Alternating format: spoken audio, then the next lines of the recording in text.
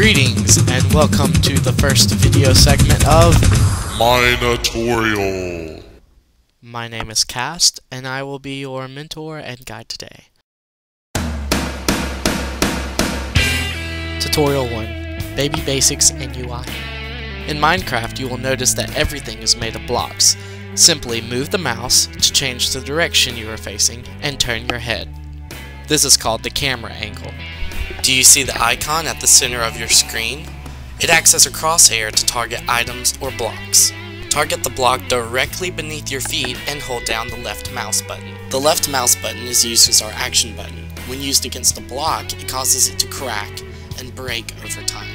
Once destroyed, an item pops out, now occupying the player's hand. The right mouse button acts as our alternative action. Instead of destroying a block, it places a block. With your left hand, use the W, S, A, and D keys on your keyboard to move your character around. Now, rule number 1, mark your spawn point. This is important to remember when you start building in Minecraft. If you happen to die, this is where you will restart. At the bottom of the screen, you will notice your user interface. The 10 hearts represent your health, and the empty boxes represent your action bar or your player's belt. You can scroll through your action bar with your mouse wheel or numbers 1 through 9 on your keyboard. Picked up items will go directly to your belt. You can hit I to open your backpack or inventory. You can move items around by left clicking. Your belt and backpack combined has 36 spaces. Hit escape on your keyboard and check out the options menu. Here you can change different audio and graphic settings for Minecraft. Changing the graphics and render distance will help slower computers. You can lock the frame rate if the game is skipping, or you can change the difficulty if it gets too hard.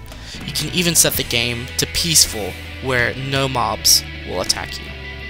If you have some 3D glasses, go ahead and throw on your 3D anaglyph and check out Minecraft in 3D.